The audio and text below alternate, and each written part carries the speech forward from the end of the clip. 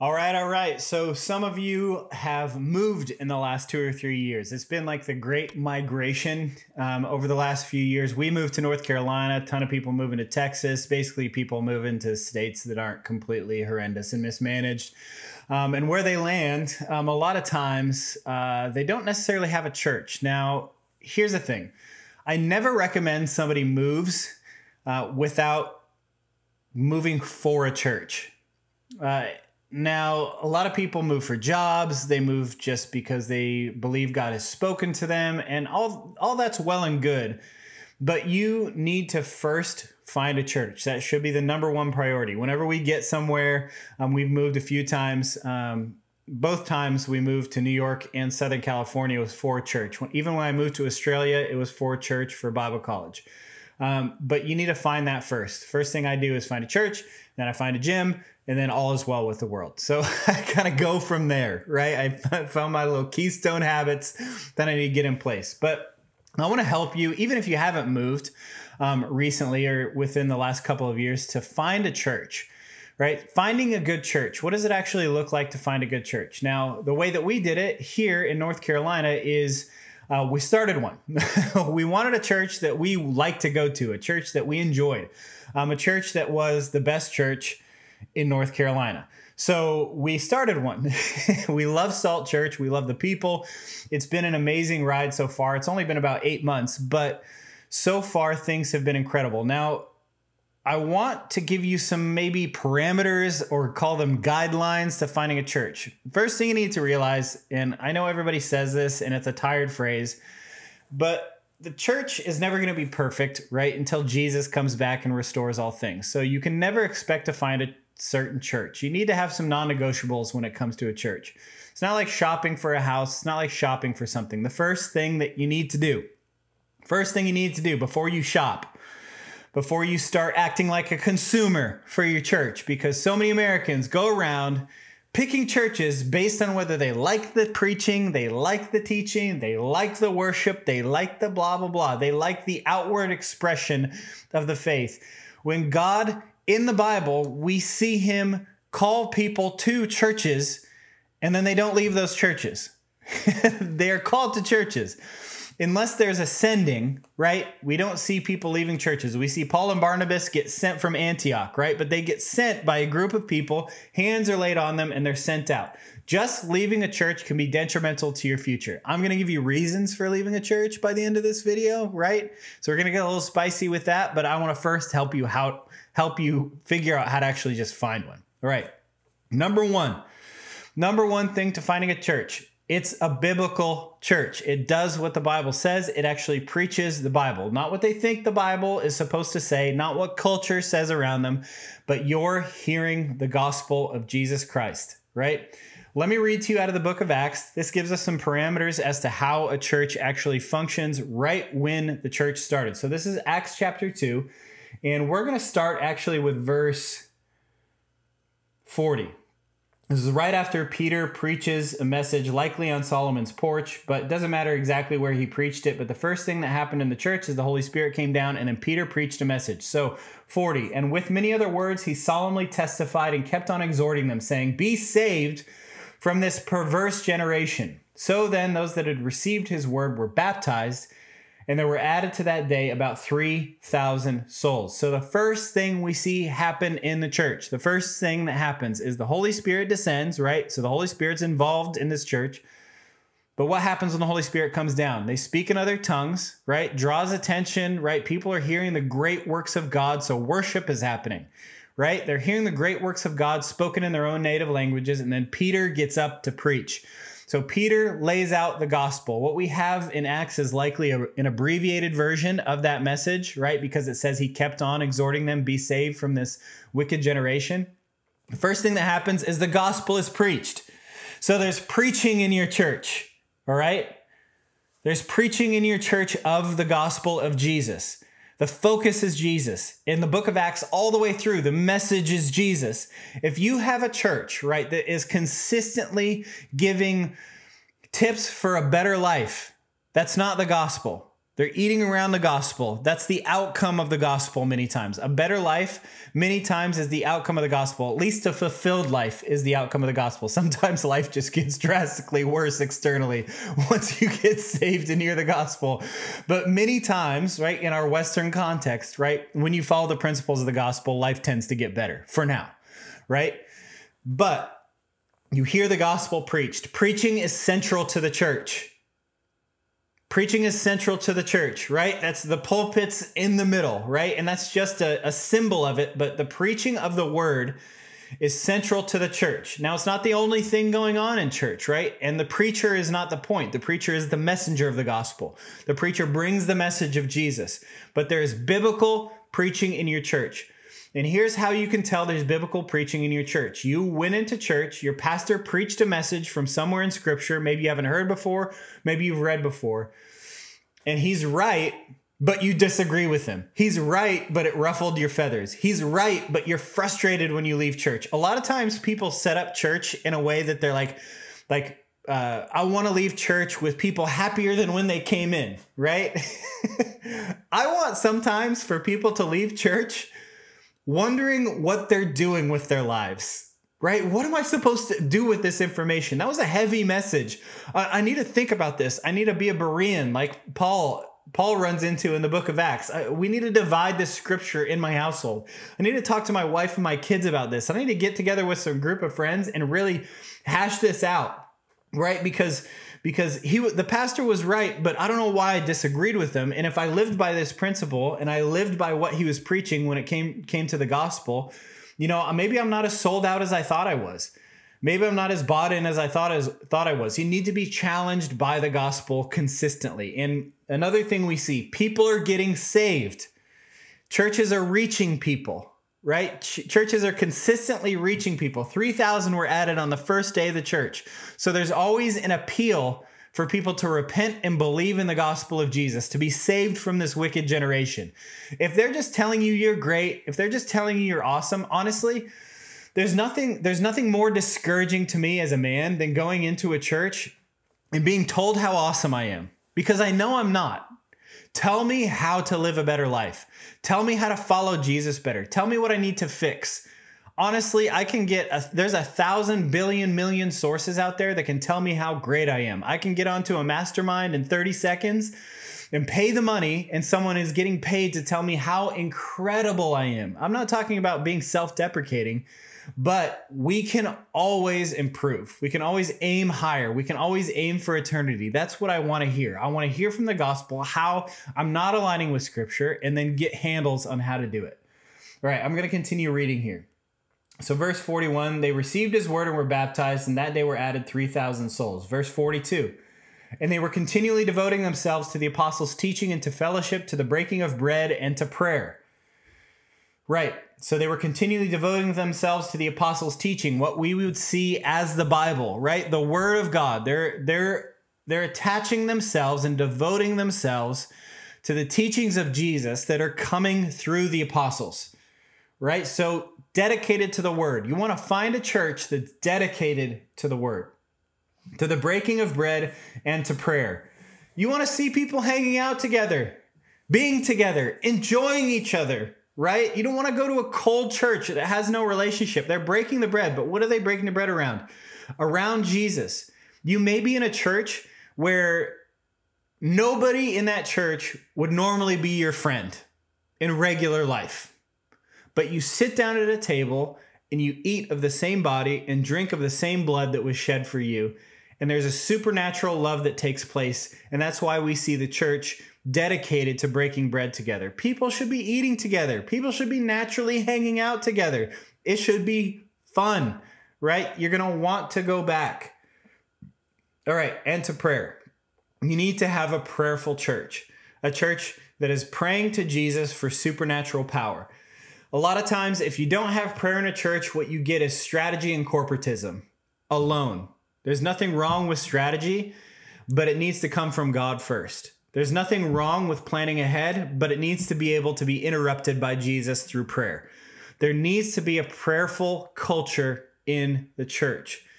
Jesus consistently and constantly prayed. You can refer to my secret place video that we just put up, but Jesus constantly prayed. You need to have a church that has a culture of corporate prayer, right? And sometimes this is hard to get started. Sometimes it's been hard in our church to get it started, right? But that church needs to be beseeching God for victory, right? Beseeching God for the lost, asking him what to do next. Verse 43, and everyone kept feeling a sense of awe, right? So a sense of awe, let's call that worship, right? The number one mission of the church is to worship God.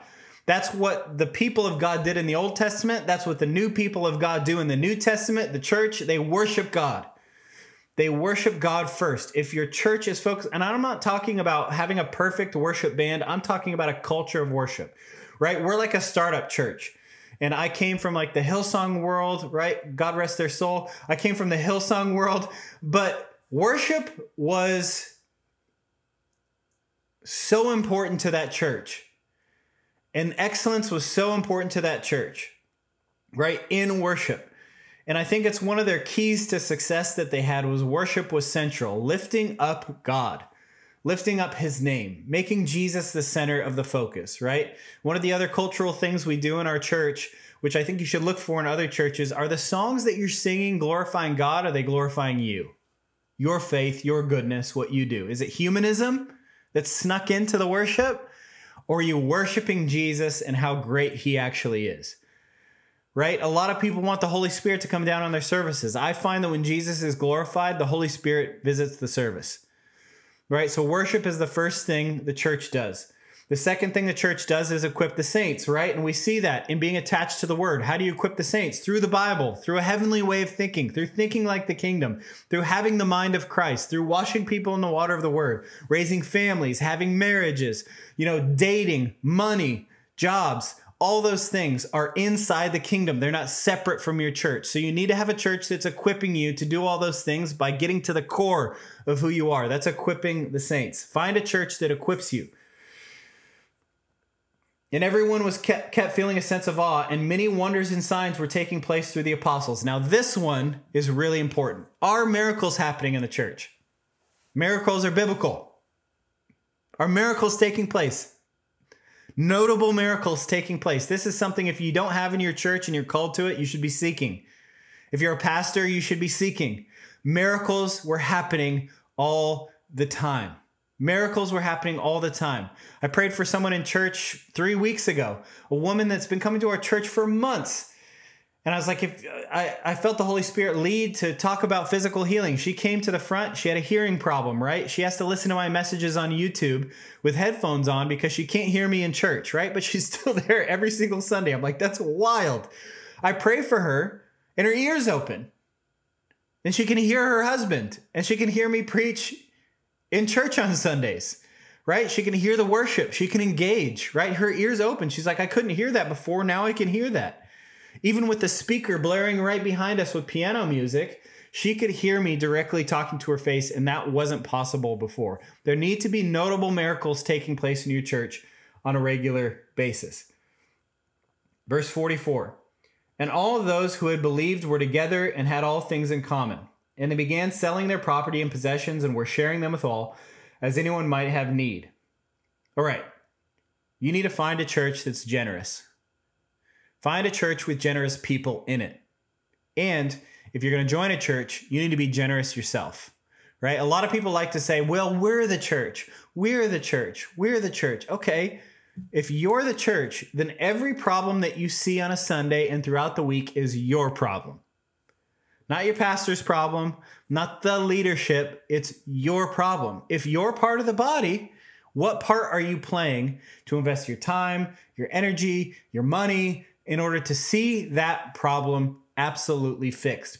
Take responsibility for the church that you join. So we noted a lot of things there in finding a church. Last thing, is God asking you to go to a church? Is he calling you to a church?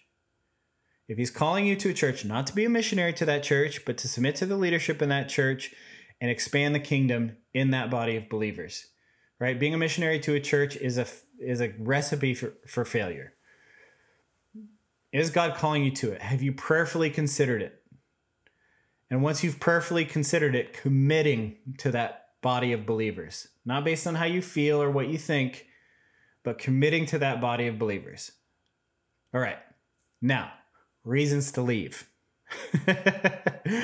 Why would you leave a church? Why would you ever leave a church? I've left churches before. I left Australia, so I left Hillsong in Australia. I left our church in New York City to plant a new church in Southern California. So why would you ever leave a church? Well, number one, I would say if it's a cult, okay? So you can't leave, right? You're not allowed to leave. The person that is preaching or the person leading is twisting the word of God in order to make it feel like they're the only ones that actually hear from him. Okay, so here's how you can tell. Because I grew up in a cult, so this is how I can tell you. We were constantly told, and I was young at the time, but my parents were constantly told, you don't need to hear from Jesus. You hear from Jesus through me. That's the place that you hear from God. Now, if you get anything like that, right? I'm not talking about thus saith the Lord, someone gave you a prophecy. If someone is directly saying or inferring that only they can hear from God for you, then you're likely in a cult. Okay? So it's time for you to leave. That's usually the first sign of control in a church, right? Where people can't hear from God for themselves. The cult leaders getting involved, overly involved in personal finances and marital relationships, right? All those things have this effect of controlling people's entire lives and the entire microcosm around it. You're not allowed to have friends outside the church, or it's looked down upon, right? All those things. Everything that you do is managed and controlled, right? Instead of someone with a relationship with you challenging you through scripture, there's unsaid and unspoken expectations that are a constant rule hovering over your head. Now, there's some cultures that you're going to step into that are hotter than others. That's not what I mean. What I mean is someone is trying to control the relationships all around you and in your life. Now, if someone comes to you and you're like sleeping with your girlfriend and living with her and you're living in sin and an elder in the church or the pastor challenges you, that's biblical. Okay? That's not what I mean. Oh, they're just trying to control me. It's like, stop sinning, idiot. Like that's what the eldership and the leaders in your church are there for, right? I'm not talking about sin. I'm talking about peripheral things. Okay? If they're controlling peripheral things in your life, then you're likely in a cult and you need to leave. If the next thing you're a part, and this is a cult as well, if you're a part of a church that is woke in any sense of the term, run, get out of that church. It's no longer a church. It's a woke cult. It's held up. It's a political arm of the left. It no longer belongs to the body of Christ. They're apostate and they don't belong to him. And watch this sneak into your church, right? If someone's making you feel guilty, no matter what the color of your skin is, if someone is making you feel guilty for the color of your skin, right? That's not scriptural. If someone is making you feel guilty for success in life, that's not scriptural. They should be encouraging you to be generous with your wealth, not making you guilty for being successful, unless your success was made in sin. In that case, you need to repent and get rid of it. If you're being told, right, in any sense of the term, that homosexuality now is normal, that attending gay weddings is totally fine, that transgenderism is something we need to understand and support, that teaching children sexuality at a very young age is important, or they're connected to organizations that do that. A lot of this is connected to sex, by the way, guys, in the end, right? But what you have is a Marxist church. You don't have a church anymore. And I hesitate to even call it a church. What you have is a Marxist arm of a political movement that's been taught in universities for the last 30 or 40 years. You no longer have a church. That is apostate. Leave. Get out of there. Get your family out of there. Run away as fast as you can, because it is a cult. And you'll find out it's a cult as soon as you tell people you're going to leave, or if you disagree with something that's said that is a main and core or pillar belief of that movement, right? Their priests will punish you. They'll excommunicate you, right? They'll remove you, okay? They'll tell you they're hearing from God on this. If anyone tells you that God changes or God changes his mind when it comes to scripture, leave, get out of that church, run away. Okay. It doesn't matter if it's woke. If anyone ever says that, get out of that church, leave quietly, right? With a blessing, right? Bless your enemies, but get out of that church, right? Things you don't leave for. Lack of opportunity.